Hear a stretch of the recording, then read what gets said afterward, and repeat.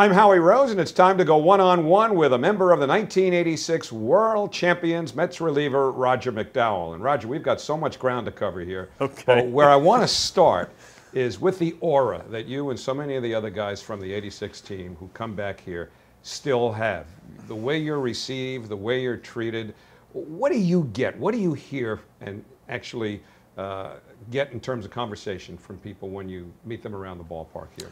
Well, it was like yesterday. We got to have interactions with the fans a little bit, Doc and I, and speaking and signing some autographs and getting to talk to them. And that's what they talked about is that, hey, I was there. I remembered '86. I remembered the Three Stooges and everything that was a part of that year, part of that season. The playoffs games with the Astros, obviously the World Series, but I guess just the joy of the year. I mean, it was every night, 55,000 fans in the stadium, and it didn't matter who we were playing, what time the game was. I mean, this place was filled, and so it's evolved, and hopefully the current club gets an opportunity to win a World Series, but it's the last World Series that the Mets have had. So, I mean, I think there's a special place for a lot of people that,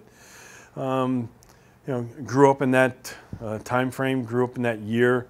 And I think one of the biggest was that Game 6 in Houston, where it lasted forever, basically, and people were, whether they couldn't go home because they didn't want to miss anything, or they went home and the game was still on and they watched it. Mm-hmm. And so, I mean, I think it was a special time, and a lot of people were able to relate to it. One of the reasons, by the way, that the game lasted forever was right here, because really it's one of the most, I think, underrated, spectacular pitching performances in the history of the New York Mets, with the season potentially on the line, because nobody wanted to face Mike Scott in Game 7. It almost felt like a seventh game. Right. 5 shutout, 1-hit innings, effectively in sudden death against the Astros. Do you consider that the signature performance of your career?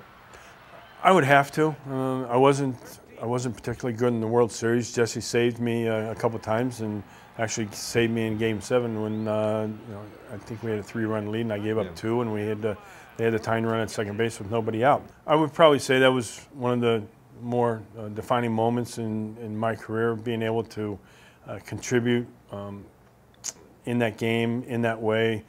I remember before the series started, and this was, I don't remember how many years the USA Today had been out. Well, by '86, I think it was about 3 or 4 years. But it was the read, and so you get up and you turn the sports section, and I remember very vividly that there was a little blurb in there, 3 or 4 sentences of how I did against the Astros. One of the keys was how I did against the Astros during the regular season, which wasn't particularly good, and it might have been an 0-2 or 0-3, maybe an 0-4 record, and I think my ERA was around 12 during the regular season against. And it didn't matter who it was, whether it was Dickie Thon or Kevin Bass or Craig Reynolds or Glenn Davis, Jose Cruz, those guys, Alan Ashby, they all had a way of hitting well against me. So that being said, the 5 innings, to be able to do that in that environment, knowing that we did have the possibility of facing Mike Scott the next day. He'd already beaten us twice. And did not want to face that, but knowing that the game was over if they score a run. Fortunately, I had some good defensive plays behind me, and a terrific defense. I think it was Elster at shortstop, made a couple good plays. Keith made a couple good plays. The base hit, I think it was Kevin Bass had the base hit in the 13th, 2 outs in the 13th, and Gary threw him out at second base. And so I relied a lot on defense, and we had a good defense. And fortunately, the Astrodome at that time, the balls that were hit at our guys. You, if you are a fan and go back that far, you remember the tension, you remember the nervousness, you remember the panic every time an Astro reached base, or a Met failed to for that reason. But what was it like in the dugout, inning by inning, as you knew what was at stake? You'd shut them down. You'd sit down for however long it took the Mets to go through the top of the next inning. But What was the dugout like? Was it tense? Was it loud? Was it quiet? It was. I mean, it was the Astrodome. I mean, and I that just mean place. within That the place was dugout. packed. Yeah. And I mean, you couldn't hear yourself think. And I mean, it's been so long. I mean, you remember certain things. I think probably the only thing I remember is, am I going to get in that bat? You know, am I going to get in that bat in this? And I did. I think it was Larry Anderson, slider Larry Anderson. That's all he threw, and it didn't matter if you were, you know, a pitcher, Roger McDowell or Keith Hernandez or Gary Carter. You were going to get sliders, and I ended up grounding out to second base, and you know that was. I wanted to get a hit more than anything. Pitchers, man, they're all alike. I wanted to get a hit in the playoffs, and I wanted to get a hit in the World Series. Did you somehow feel unfulfilled at the end of all of it?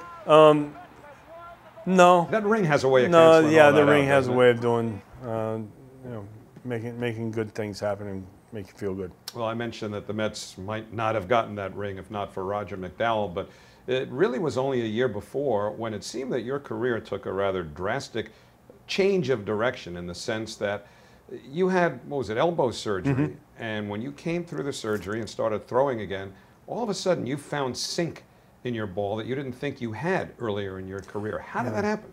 Yeah, well, I had always thrown a sinker. It was presented to me or shown to me by a bird dog scout when I was in high school by the name of Larry Grafer with the Philadelphia Phillies.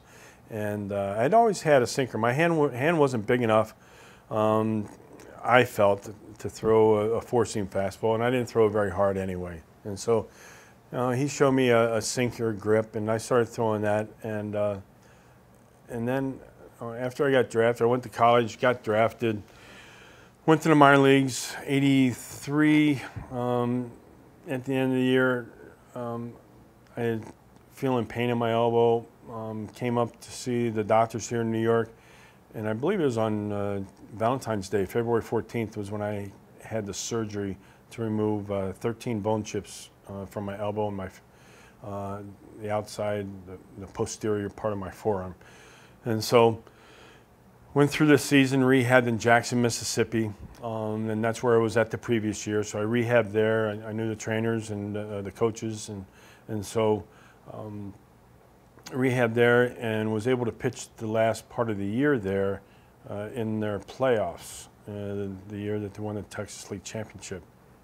From there I went to Instruction League, and Davey and the contingent of the Major League staff and the scouts all came down to watch Instruction League, and everybody was there, and I pitched in Instruction League. But I did have a different sinker. You're totally correct, because I had a freer arm.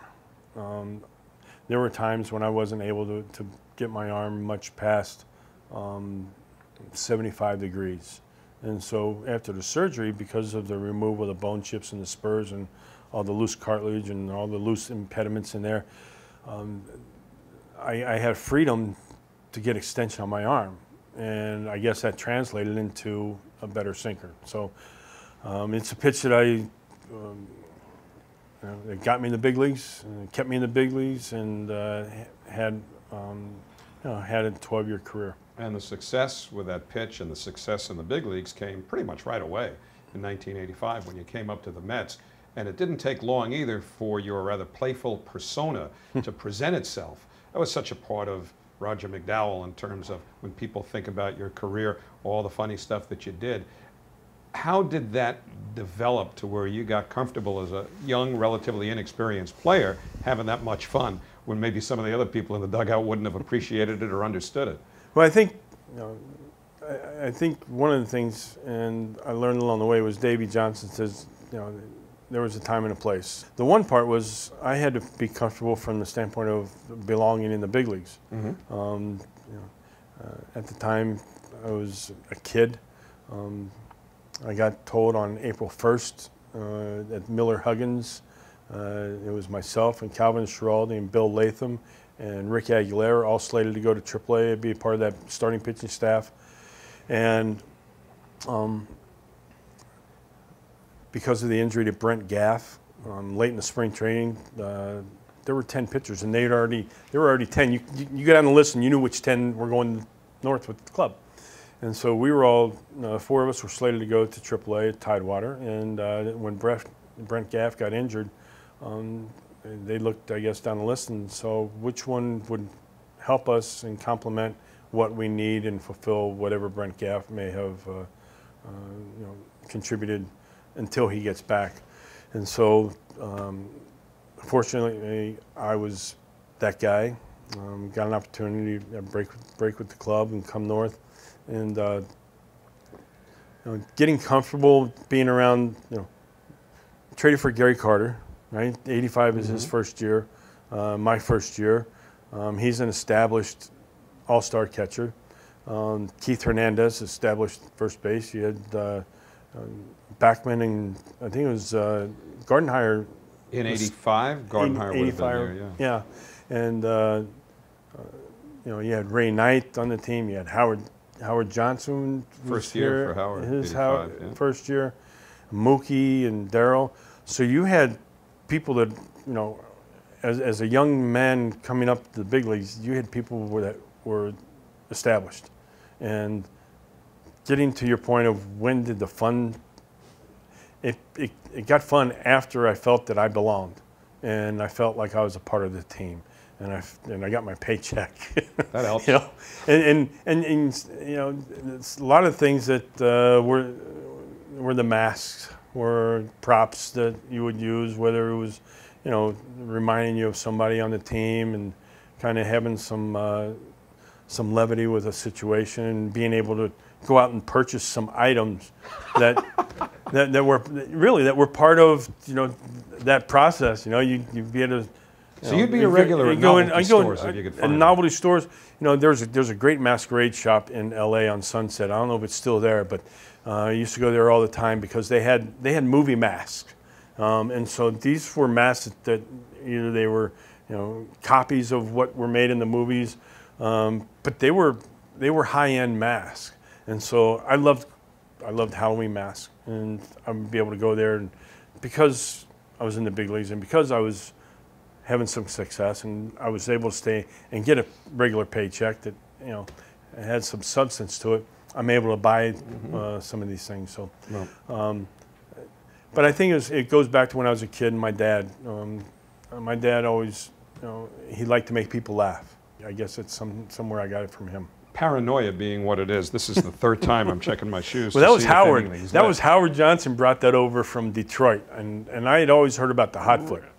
And they said, well, Howard's the guy that you need to see. And so I talked to Howard, Hojo, and Hojo goes, yeah, I'll show you. And so he showed me, and I go, it was like, there's a better way.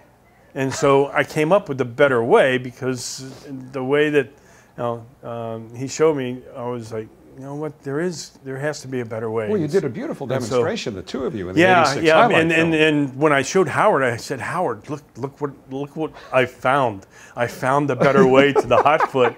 And he goes, Raj, he goes, you have like the first 4 or 5 innings. He goes, sometimes I got to play all 9. He goes, pressure's on now. So, he goes, when Ray's playing, I'll help you. It was fun. Well, how did Bill Robinson, the beloved hitting coach and first base coach, how did Uncle Bill become your favorite target? Because he was the dare. Don't ever get me. Don't you ever get me. It was a challenge, and he kind of challenged the hot foot. And so whenever you were able to get Bill, the one I loved the best was the one in Cincinnati, where Pete Rose at the time was a player manager, and Pete, the old ballpark in Cincinnati, you remember the coaching boxes were relatively close to the bench, and so when Bill went over to first base, and this is like those shows, those fishy shows. They take about 3 days to film, right, and they get 30 minutes of work. Well, this was probably 15, 20 times just trying to get Bill to get it, to go out to the first base, have it, have the fuse still lit, have it smoke, have Webby, the director, Bill Webb, have him know about it so he can get it. I mean, this was a production. This was well organized. Yeah, pretty much. And so, you know, when it finally happened, and Pete Rose was the player manager at the time with the Reds, and he saw what was going on. And so he took all of his guys down by the first base coaching box at that end of the dugout so that everybody could enjoy. And, I mean, that's probably the number one hot foot that I was able to give. You got him more than once, though, didn't you? Yeah. Bill? Yeah, but that was So the much one. for daring you. Yeah, that was the one. And you know, I remember, I don't know if it was after that time, but I remember coming out for batting practice here, well, at Shea, and he had all my shoes on top of the top step of the dugout. And I don't know if anybody remembers this, but he had gotten some lighter fluid and timed it so that when I came out of the runway up to go out for batting practice, the pitcher's batting practice, he had lit the entire stack of shoes on fire. So that was his way of getting back. But he was such a good-natured person, and I think that's one of the things that our whole team was, from the manager, Davey Johnson, to the coaching staff, to the players. We all were able to have fun with each other in a lot of different ways and avenues. But when it came time to play ball, we were all in. And it's material like this that gives you a national image and persona, because becoming the second spitter on Seinfeld does not happen, I don't think, unless you'd made a career of giving hot foots or hot feet and accomplishing what you did in that department. So how did Seinfeld evolve from everything else? I was at home one winter, and I think it was the second year of Seinfeld. And Keith lived in the city. He knew Larry David. He knew Jerry Seinfeld, and Jerry had come out to the games. I don't know if Larry David had come out to the games. But anyway, they had written this spoof off the JFK second shooter, and so they got the second spitter. And Keith said, you know, Roger would be a good guy for that and fit, and that's how that happened. So I got to go fly out to LA, and Keith and I hadn't really watched the show because I think it was the second season. I think they had Pretty early, their early 90s. Well, actually, I think it was it their third season? By the time that episode rolled out, it's probably about 93, 4, somewhere in there. Yeah, I'm not sure, but anyway, you know, it hadn't become what it was to become, and so the popularity of it was, all right, you got the following, you know, we'll renew the second year. This is my understanding. I could be totally wrong, but I'm just ad-libbing this as we go here. Works for me. So we get out there, and they say, okay, we're going to put you up behind this bush, and you're going to need to spit. I said, okay. So probably for the first 15 or 20 times, I actually spit. And you know, there was no conversation. Were you spitting at Kramer, by the way, or just? I was spitting in that. I think it was, nobody was walking. I think they were just filming me, me spitting. Okay, and so after about 15 or 20 times, I said, "I'm running out. I got nothing left." You know, they said, "Well, give me some gum. Let's take a break." You know, is it gum, or I said, "How about some water?" That don't, you know, and so that's how it evolved. And so I would say, whenever I've talked, you know, my career, so to speak, it's usually Seinfeld, MTV, Rock and Jock, and then the baseball is after that. Funny how that works, isn't it? Yeah, you got to be known for something. I'd rather, you know, be known for something. Well, you certainly were known for being a Met. And then comes June of 1989, and suddenly, not only are you traded to a team you had just played that afternoon. You're leaving a bunch of guys you had, in part, grown up with, right, and suddenly you're not part of them anymore. What was that like? Devastating.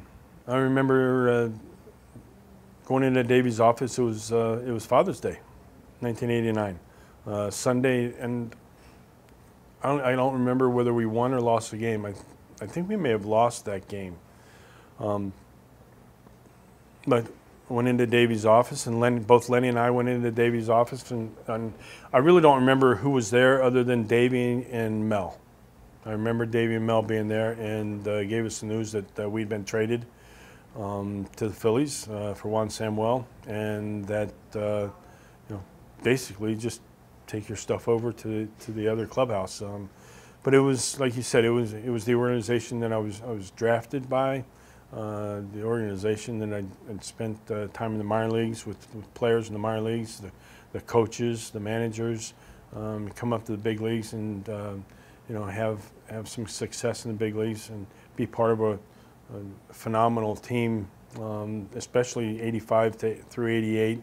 Win a World Series in 1986, and to not be a part of it anymore, it was.